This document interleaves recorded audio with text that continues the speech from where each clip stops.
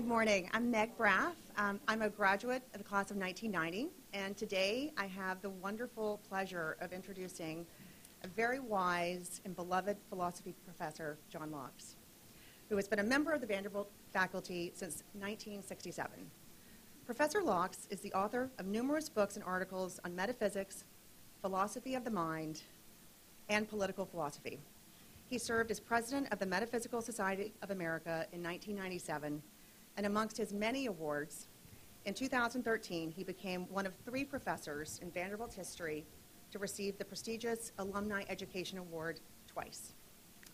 He was recognized as an outstanding teacher at Vanderbilt, receiving the Graduate Teaching Award in 2000, the Outstanding Commitment to Teaching Freshman Award in 1999, and the Madison Surratt Prize for Excellence in Undergraduate Teaching in 1972. Professor Lachs is committed to making philosophical questions and their discussion within the grasp of all his audiences. His approach to metaphysics, political philosophy, and ethics are highly accessible and inspired by all. In addition to being the general editor of the Encyclopedia of American Philosophy, he is also the chair of the American Philosophical Association's Centennial Committee, charged with celebrating the private value and social usefulness of philosophy. Dr. Lachs is dedicated to his students and is the faculty advisor to the Young Americans for Liberty at Vanderbilt University. His new book, Meddling, on the Virtue of Leaving Others Alone, sets forth his view on ways that libertarianism is a virtue and contends that leaving others alone will create a community that is caring and responsive to the needs of others. I'm very honored to introduce Dr. Lachs.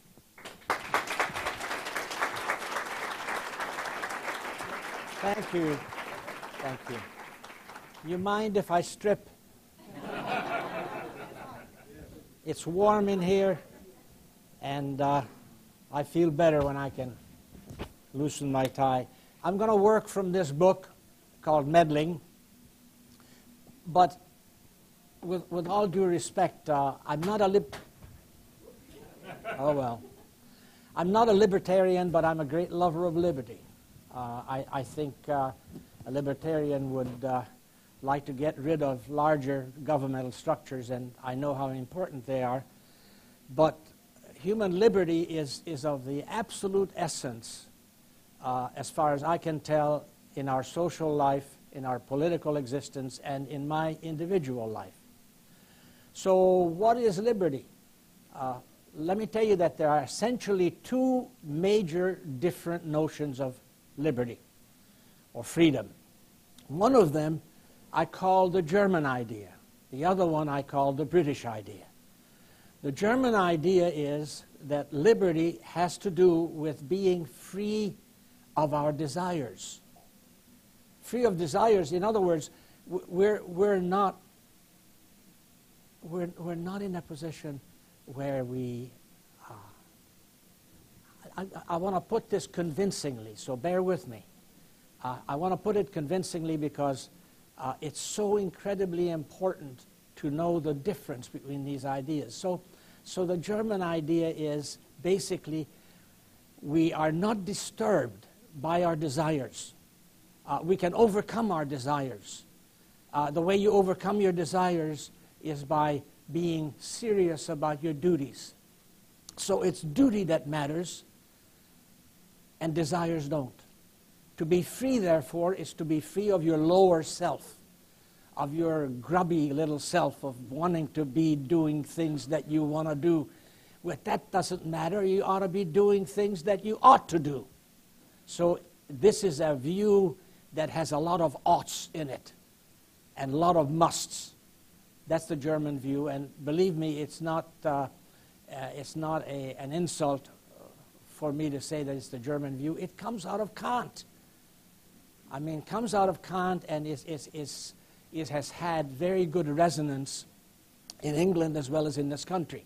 So that's one idea. The other idea is the idea that comes out of John Stuart Mill, very deeply admired and loved in this country and in England. And that idea is you're free when you're able to do what you want to do, period. The end. You want to, now, obviously, you've got to exclude antisocial behaviors, killings, murders, holding up folks, and so on, but that's okay.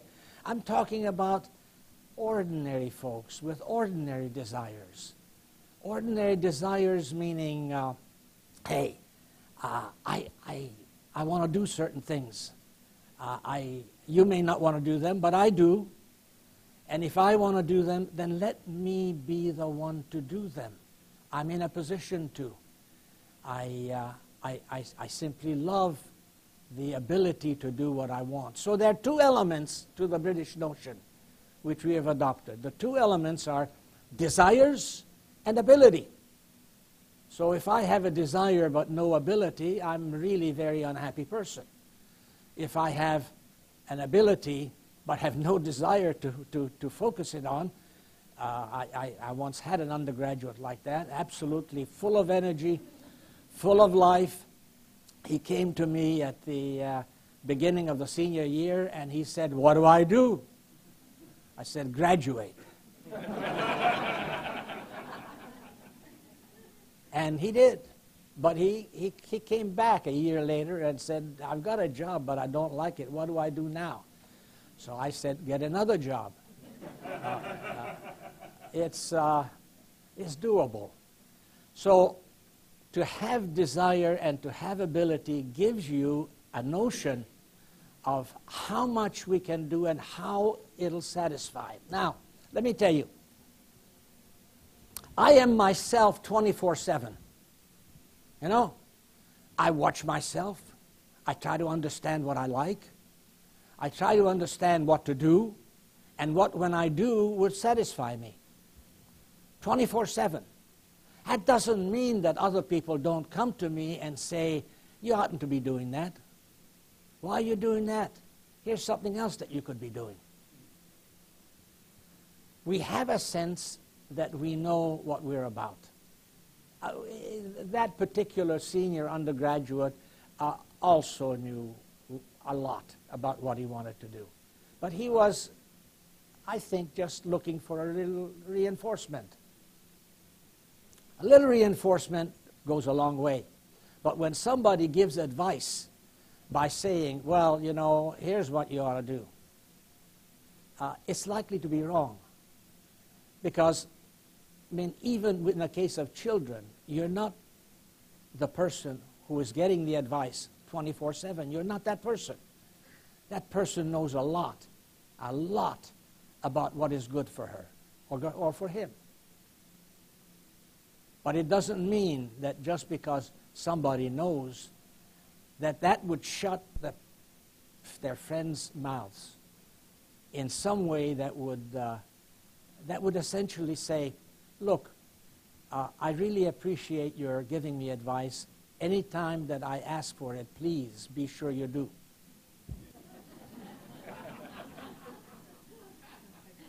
But instead of that, there's volunteering. I remember sitting in a doctor's office for a physical, and there are two ladies, older ladies, and it's obvious they don't know each other.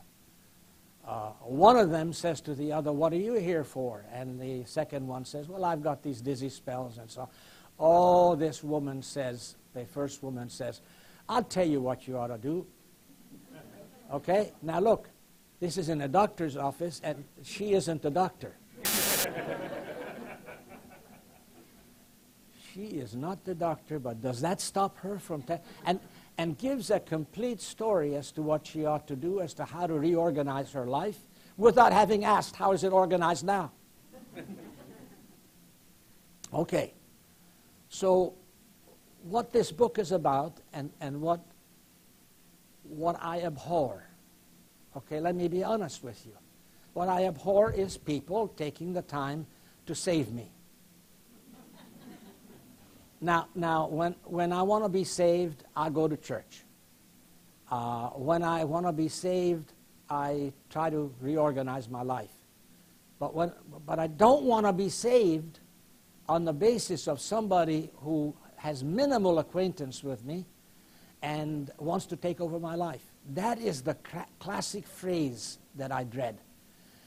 taking over other people's lives by telling them what to do, because the assumption is that casual acquaintances know more about me than I do. I obviously don't know shit about me. That's a technical term that we use in the philosophy department here. So what to do about this? Well, look, it's perfectly appropriate to do that when you've got children. Children don't know what's going on. I remember an instance where our son was absolutely in love with the cooktop on a stove, electric stove, so beautiful and red, comes on fast. He wants to go there. He's like 2 or 3 years old. He wants to go there, and he wants to touch it and hug it maybe. It's nice and red. Right? What do? So we came up with the idea of turning it off. And you turn it off, and then say, when it gets cool, you say to him, hey, you want to put your hand on there, and it's cool, and it's wonderful, now turn it up. Well, within a matter of 30 seconds, he goes, whoa, but he's untouched, he's unhurt. So it's all right to tell and show and involve little people in getting a sense of what the heck is going on in the world, that you don't touch hot objects like that. You convey that. All right? When you convey it, it's legitimate, because you want the best for the child, and the child probably doesn't yet know what the best is. But at the same time, I remember our daughter, 2 years old, absolutely firm as to what she's going to wear. You know? I don't want that. I don't want this. No, this is what I'm going to wear today. Now, this is a small matter, but it's tremendously important, because that means you're raising the child to choice. Choice is freedom. So if you want to wear this absolutely hideous-looking thing, you know, sure. Don't be surprised if your friends make big eyes at you. Don't be surprised. Don't be surprised if things look a little different with your friends.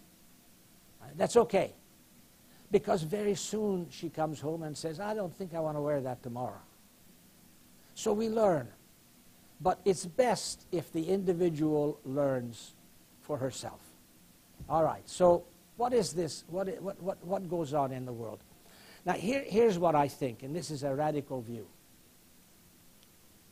Institutions aren't individuals. Institutions aren't living beings. You and I are living beings. An institution is a collection of human beings related in a very special kind of way. Related sometimes by obligations, sometimes by likes, sometimes by love, in many ways, but the institutions themselves are nothing but, I say that boldly, institutions are nothing but the people that constitute them. So when you come back on this occasion and other occasions, what you got to keep in mind is that there is no Vanderbilt apart from you. There is no Vanderbilt apart from us who remain behind. There's nothing here. They're the grounds, but that's not Vanderbilt. They're the courses, but they're not Vanderbilt. They're the teachers, but they're not Vanderbilt. It's all of us together as individuals. So it's individual action that we're talking about. And individual action is best governed by an understanding of what would satisfy you. What actions would make sense to you? Okay. Now, meddling is a way of taking over the lives of other people. And this is not because you take over the lives of other people, they asked you to do so. It's got no asking at all. It's telling you. I'll give you an instance of that from a very large institution called the government. Now, I like to see commodes empty. I do. There's virtue in that. I don't like it when I'm told what kind of commode to have. And you know that a law was passed that it's absolutely essential on pain of a fine for me to buy only a fast-moving commode. I mean a fast-moving, I don't know if you know what I'm talking about. The thing sucks you down. just like that. And I don't like it. And I wouldn't buy it, except now I can't even buy anything else. All right.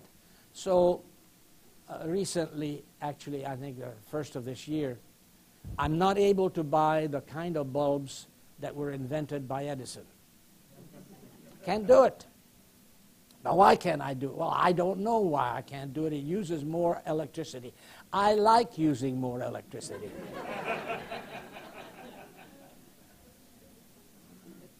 So what happens? What happens is that I find myself going to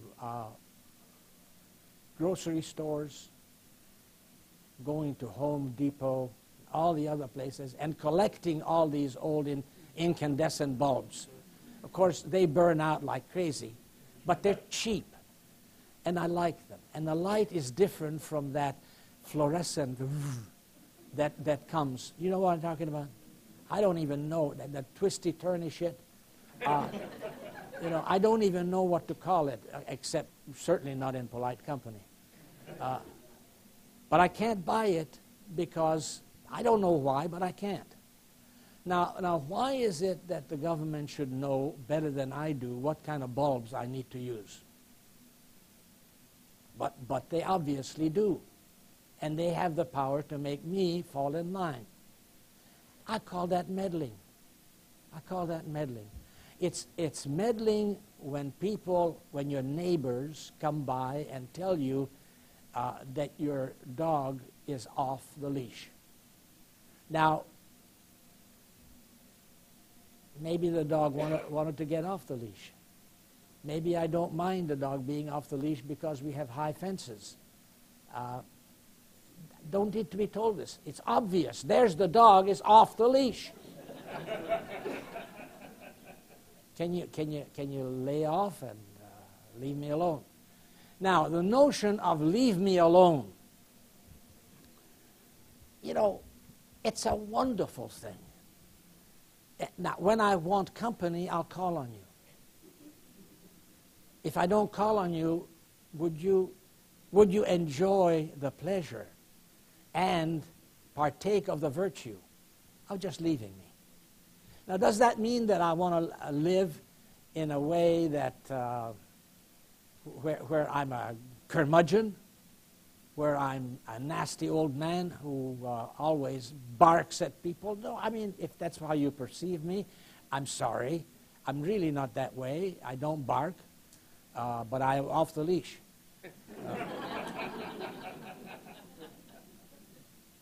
So don't try not to view me that way. But if you have to do that, that's okay. Because I really enjoy being ornery. You know what it's like to be ornery, to be different.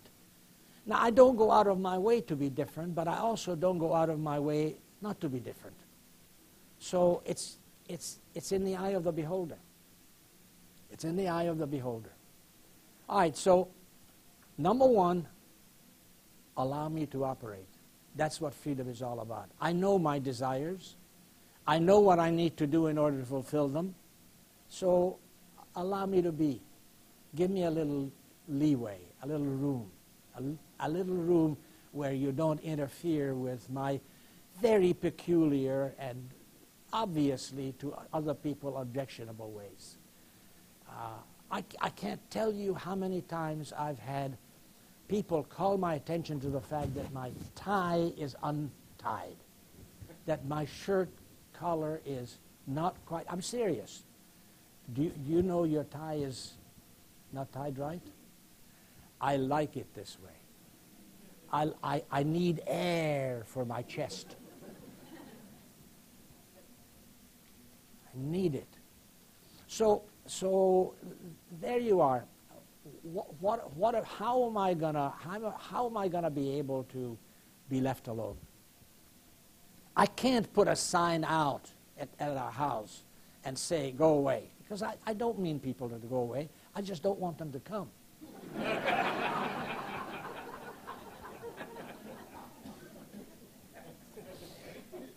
So it's obvious that people don't like this. I mean, I see I always watch the faces of an audience, and there's some faces that are very severe. That's okay, so long as you retain your opinion to yourself.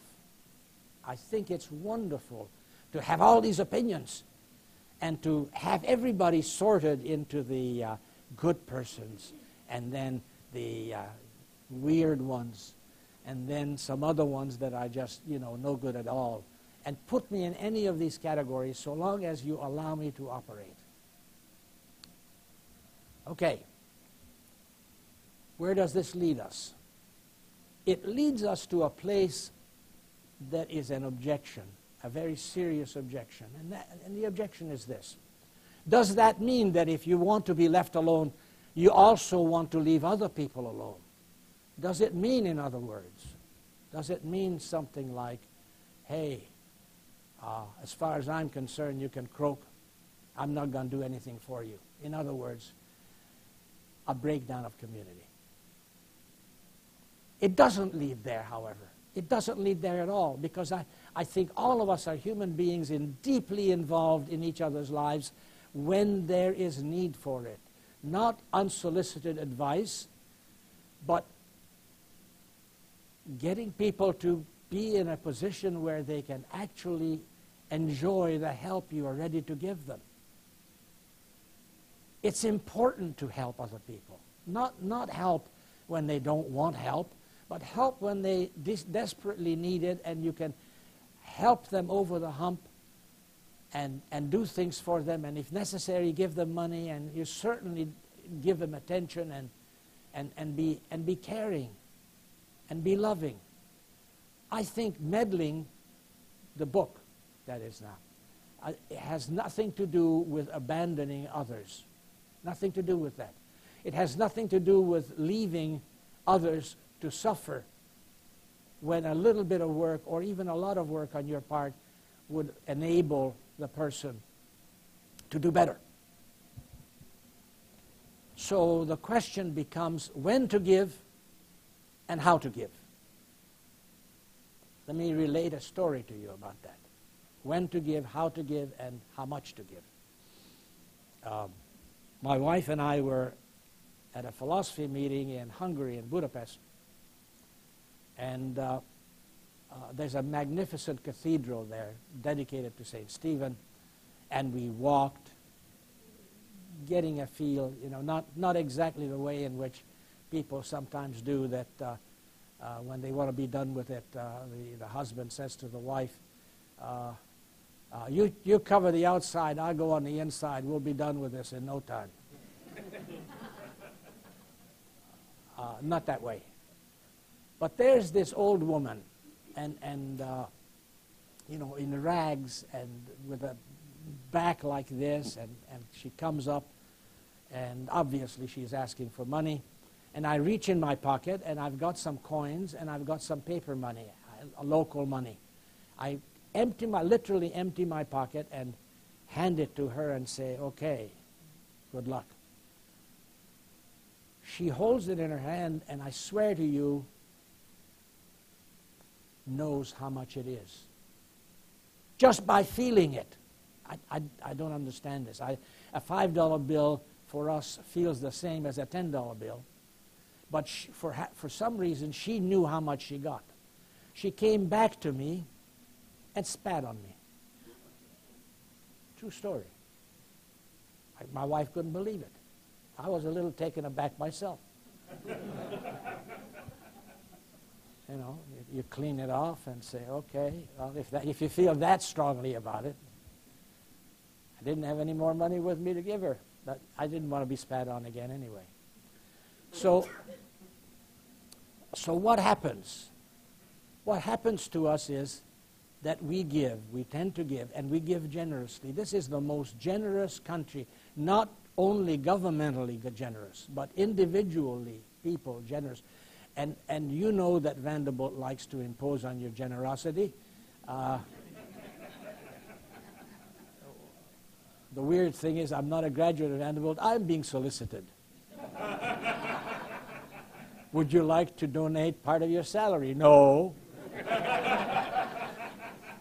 So you know what I'm talking about. But look, giving is a joyous activity. Here's how not to give.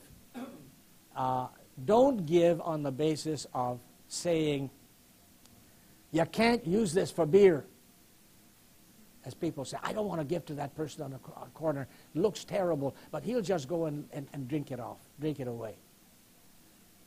If it's a gift, you cannot set your own terms to it. Cannot set your own terms to it. Or else it's not a gift. Or else you're purchasing the right kind of behavior. So, by all means, help people. But help them when they want to be helped, and help them in the way in which they want to be helped. Not the way you want to help them. Because if you are going to be in charge of it, then it's not going to do the job that they want done. Very likely not going to do that job. All right. Okay, now, I want to have plenty of time for conversation with you. But I want to say something about the last chapter of the book. The last chapter of the book is what happens when there's no freedom and there's no liberty. We feel constrained. We feel unhappy. We feel that somehow life is not really worth living. The real danger is, and I go into this in some detail, the real danger is that there are ants in the world, and the ants set a different standard from human beings. The ants allow themselves to be controlled. I don't know if you've noticed, apropos of government control, I don't know if you've noticed that, of course, Russia is getting itself involved in the Middle East, bombing troops and so on the one hand. On the other hand, getting itself involved in Ukraine. And there's a law that was passed in Russia just a few days ago. And the law says that you cannot, under any circumstances, discuss the death of a Russian soldier. Right? You know what I'm talking about? Why not? Well, because then it turns out that a whole lot of Russian soldiers are dying because they are in battle. And Mr. Putin doesn't want that because he sees what happened in this country when we went to Afghanistan and went to these places in the Middle East and got stuck and Americans were dying. He doesn't want it discussed. So you can't do it. Now, that's what happens when you've got ants who are ready to be maneuvered and manipulated and told and threatened and hurt if they don't behave the right way. The amazing thing about ants is that there are some ants that are designated to carry the refuse of their little cities. They haul it off. And that means that they expose themselves to all kinds of diseases that are there in the hive. They do it uncomplainingly. This is something that they were born to do, they figure. This is something that is their fate. Well, the wonderful thing about liberty is nothing is your fate. It's up to what you're going to do. It's up to you. Opportunities abound. I mean, the world is full of opportunities, but so many of us don't see what the opportunities are. So sharpen your intellect, sharpen your mind, use your imagination, and you see that whatever you want to do is at least potentially possible. Not so for ants. Here is the ultimate nightmare scenario. The ultimate nightmare scenario is that all of us, by chemical or other means, are maneuvered to do what the leadership wants us to do. And all the time, we're of the opinion that we're doing it on our own. Let me give some content to this. Imagine a circumstance in which you feel that you're totally free. But somebody points out to you that in the water supply there is something that makes you very compliant, very friendly, something that nobody quite knows what it is, but it makes you feel good. Makes you feel good about things. So you actually are maneuvered and manipulated and meddled with and interfered with on the one hand, but on the other hand, you don't believe it because it doesn't feel that way. In other words, coercion comes in many forms. And one form is when people don't know that they're being coerced. So, because I'm a friend of liberty, I say keep your eyes open. People try to sell you ideas as to what's really good and what ought to be done. And sometimes, maybe even irrationally, we believe that. The greatest danger there is, to my mind, is ideology. We combat that all the time in the philosophy department and in other places. What I mean by ideology is a few simple ideas that explain everything. Just a few simple ideas. That's all you need. Anybody offers you a simple idea, say, thank you. I like it complex. I like it difficult.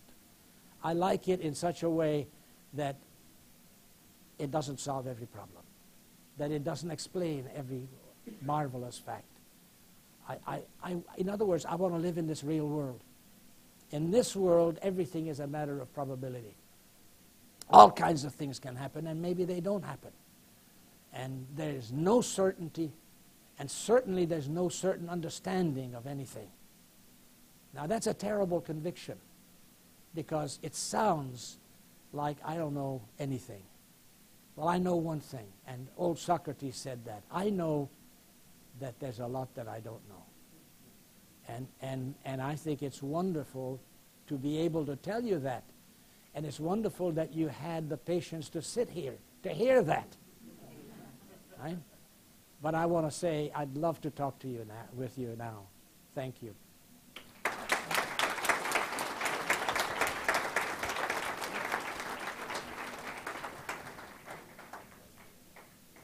Do we have a way of magnifying your voice?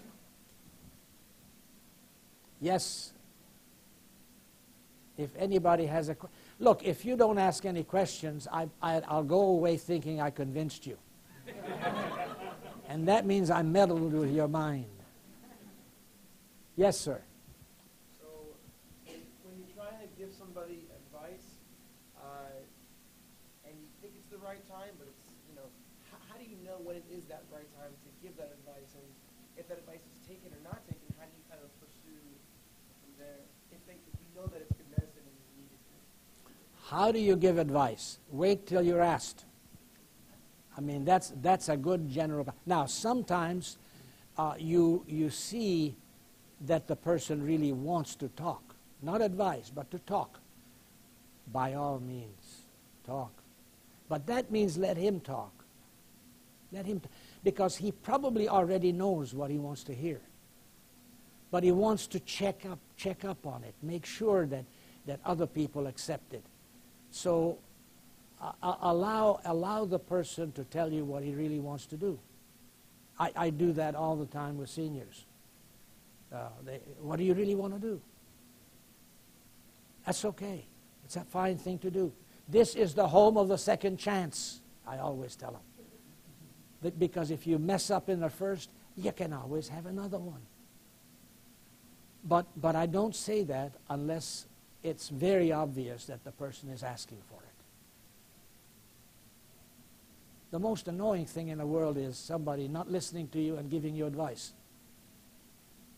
Right? And those go together. Okay?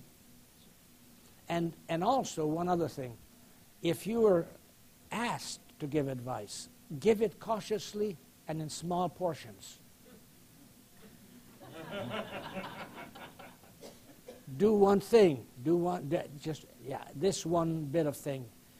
If the person says, okay, thanks, and walks away, you know you've done enough. But if he goes ahead and pushes, say, but how do you do this? How do you do? Then little by little you can unburden yourself. The rest of the time, as they say, keep it down.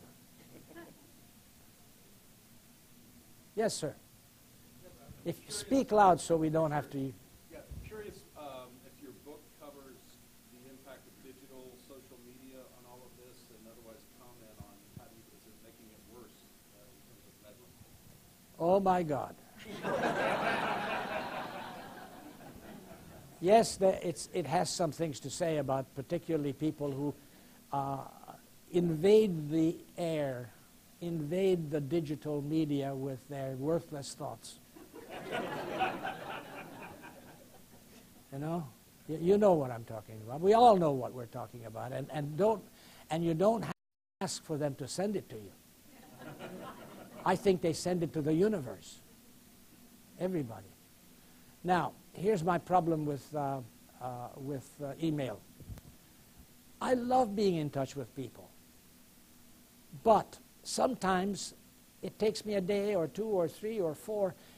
You know, you've lived long enough to remember what it was like when you'd get a letter. You'd think about it. You'd get a letter, you think about it, it would be a week. Then you think about it a little more, that'd be another week. I wouldn't answer a letter in less than 3 weeks. I mean, it'd be not a good answer. I get an email. I don't answer it. In 45 minutes, I get a second email saying, are you there? And I love hearing from people, but will you give me enough chance to breathe? Just to be able to say, I mean, let me just put it in these terms. The most emails I ever got in a day was 289. Not all of them did I answer. But that's because there are an awful lot of them, they're more self-expression than their communication. So, yes, send me an email, please, but wait a little. Give me a chance to actually think about what I'm going to tell you. That's a disease that philosophers have. They want to think. Yes. Yes, sir. Yeah. Professor Lachs, how do you reconcile meddling in the case of an 18-year-old or a 35-year-old that might be suffering from a disease or a mental illness or addiction or something like that? What is the role to get involved or intervene, in your opinion? It's not for everybody to intervene in the lives and the problems and the diseases of other people. Now, if you happen to have a role that specifically permits you or even invites you and maybe obliges you, okay, that's one thing. But, you know, we don't want a situation where everybody is going around saying, you got a problem, I'll solve it for you.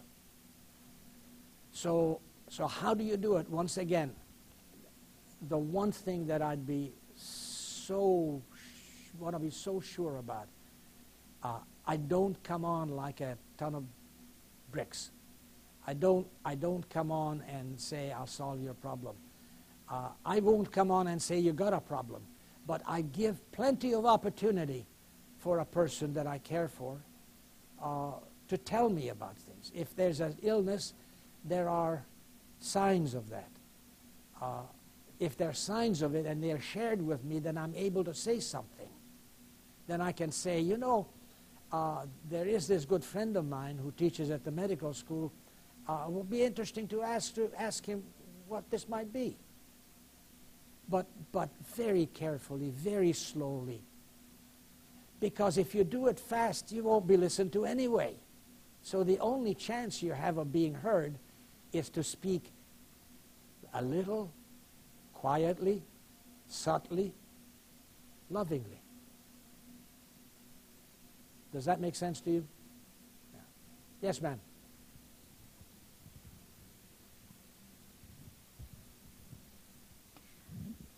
I have a question that relates to your ultimate disaster scenario.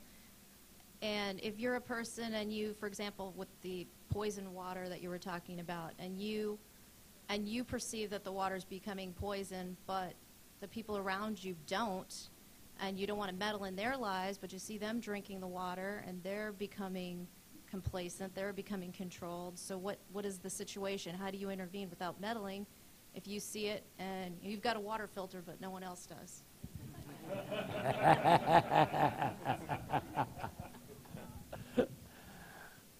Get several.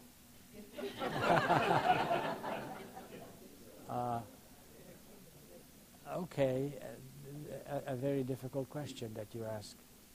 A very difficult question. So let's look at it this way. Sometimes life is so important that you have to put it on the line. You know? When ISIS attacks Kansas City, I'll be there shooting them down. Right? So at some point you just have to stand up and be counted. Okay? That means you may have to stand out on the street corner and say the water is, it's not poisoned actually, it's happy water. Gives you this sense of everything is going fine. So you say, you know, like the Matrix movie. You have to stand up and say, there's something going on that's wrong. And people will not listen to you. And the authorities might come and whisk you away. And you just have to put your life on the line. This is not a happy thought. But it's a fact. And people have done that. And people are doing that. Some friends of mine, philosophers, are doing it in Russia right now. The only trouble is that they're nullified. They disappear. Now they're here, now they're gone. Right? So the long and the short of it is you have to be able to say, I may die for this. There's nothing wrong with dying for something that you really believe in, so long as it's not an ideology. Yes, sir. I think there's some consequences to not acquiescing to meddling as well. You'll either be left behind, let's say it's technology, you don't get your proper upgrades or the right hardware, or pay the licensing fees to continue using, you'll be left behind. You may be shunned by your community. Yeah. Then you become an outcast. So perhaps that's maybe the result of the person with the water filter, because ultimately they're ostracized to the point where they're all by themselves. Yeah, that can happen. You also have families and children that you're taking care of as well, and that's too high of a price to pay for your own freedom at the expense of their lives too. And here's my question: at what point would a child or a teenager be old enough where you know that they can make their own choices without your meddling to save them from burning on the stake? When is a child old enough to...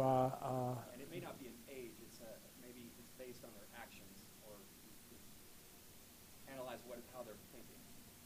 I know some children who think that at about age 6. In reality, you have to be in ongoing contact with a child to see how conscious she is of danger, how well she knows herself, and how much she knows about the world. I mean, it takes us a long time to grow to the point where we're able to say, hey, I think I catch on. So you're right. It's insisting on no meddling is costly. And it's much easier to, okay, let me tell you, it's very satisfying to meddle. It's very satisfying. It's especially satisfying if they don't heed your advice, and because of that, they fail. The person may feel a sense of Right. And let's look at the other side of that. What about circumstances where the person is absolutely convinced that that's the wrong advice, right? And it's the wrong advice. What am I going to do with it? I will not take it into account. I will do everything in my power to stop it from influencing me. Right? And it was the right advice. The only trouble is the likelihood of any advice coming from the outside is being coming from the outside, being good, being helpful, being thoughtful. The likelihood of that is very slow, very small. Yes. I'm a high school principal. I'm going to ask you for some advice. I hope you're not going to tell me to find another job. But I would love your advice in working with 13 to 18-year-olds in that position in terms of how and when I meddle. I meddle a lot. Well, your job is to meddle.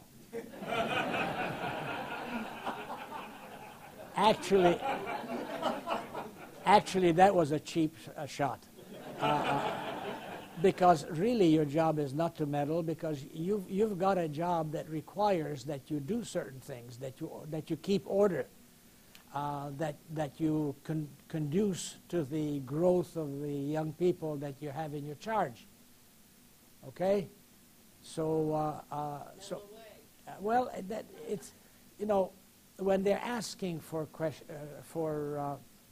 when their action by going to school says, help me grow up, then you're not meddling in helping them grow up. Okay? But it's wise to do it carefully, because you lose credibility very quickly.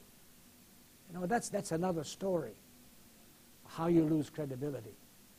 The moment you exercise power, and particularly if you exercise power in a way that's unpredictable and maybe inappropriate, it's gone. Am I wrong about that? I think you're right about that. Yeah. But you enjoy doing it. It's not the meddling, but the enjoy helping them grow up. Sometimes we have to get help in growing up ourselves. I ask my wife all the time.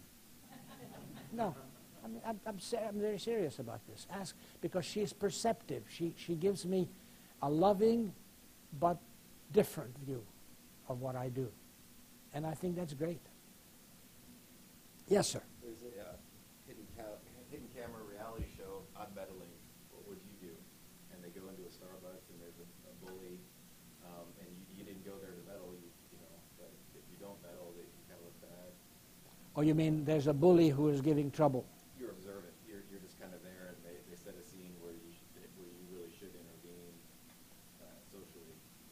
Well, I mean, lots of times there are people who are officially given the task of interfering or intervening. Not interfering, but intervening. So that in a coffee shop, if somebody's rambunctious and pours coffee over other people, you call the police. You call the manager, maybe. You know, you call a very big guy. Call somebody. Is that okay? Yeah.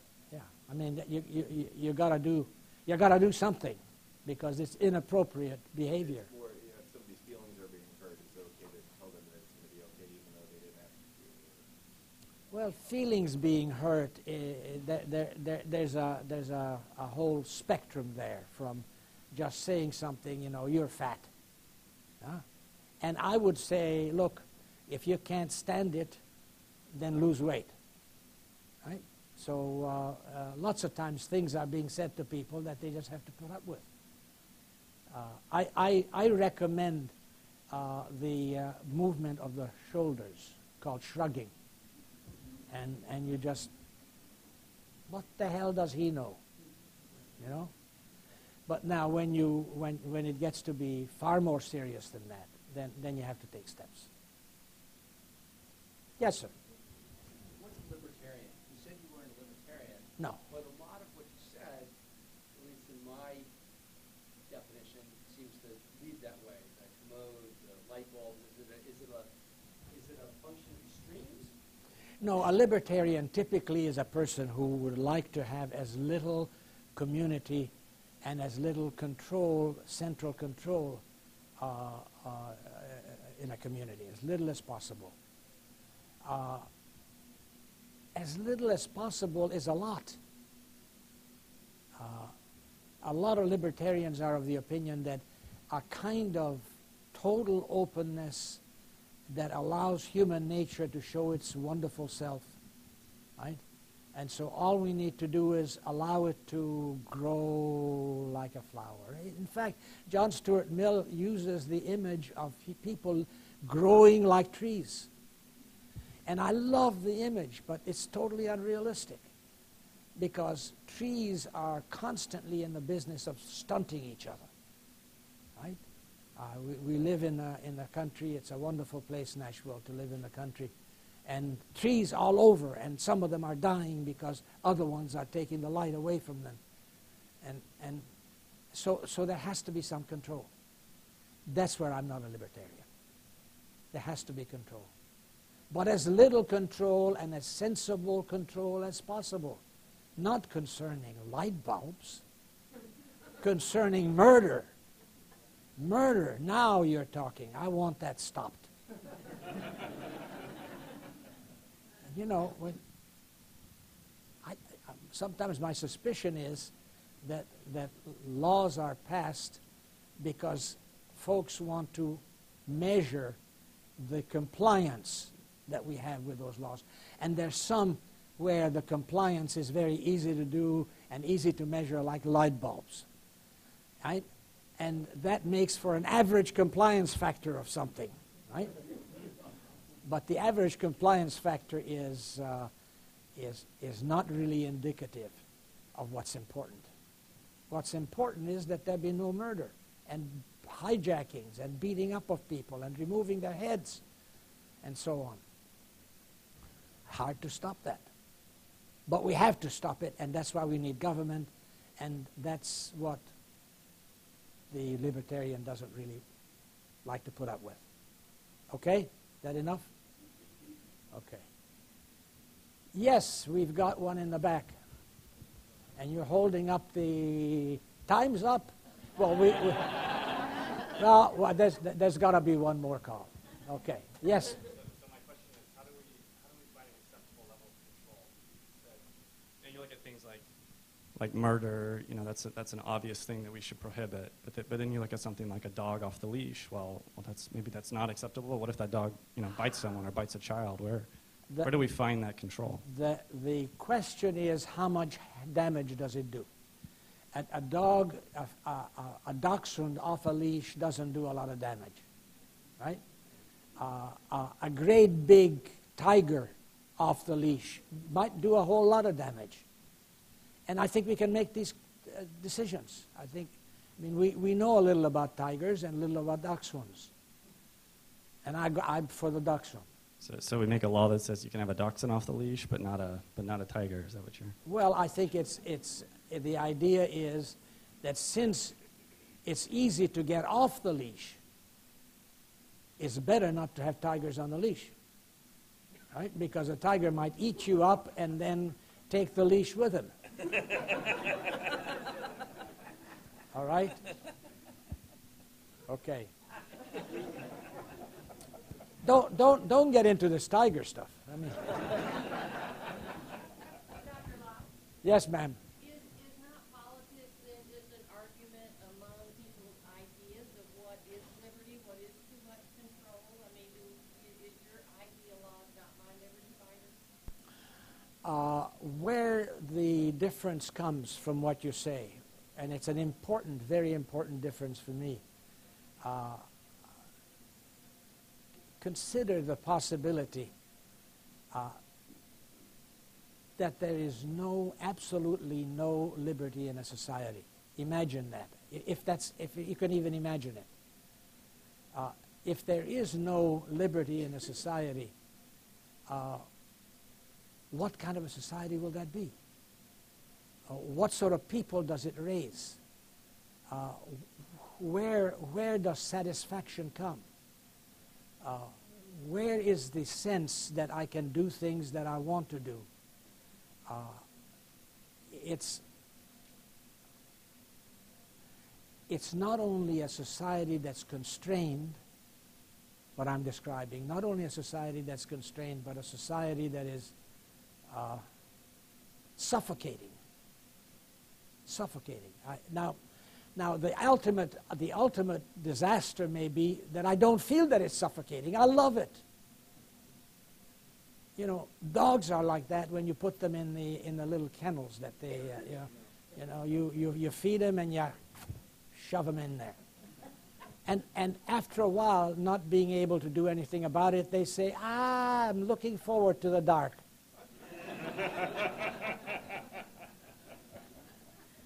So, am I answering your question or getting near? Not really, because you said don't be an ideologue. But an ideologue whose idea is leave people alone Yeah. is in an opposite to an ideologue who says you have 30 years of work and I want to take 30% of your property to do what I want to do with it from the governmental side. That ideologue is in opposition to this ideologue. Right. And they both think they're pursuing the right thing. Well, yeah, but now think about it in terms of ideology. You call them ideologues. Anybody who's an ideologue is, as far as I'm concerned, a meddler. Because he's not satisfied with explaining everything. He wants to make sure that everybody thinks the same thing. Right?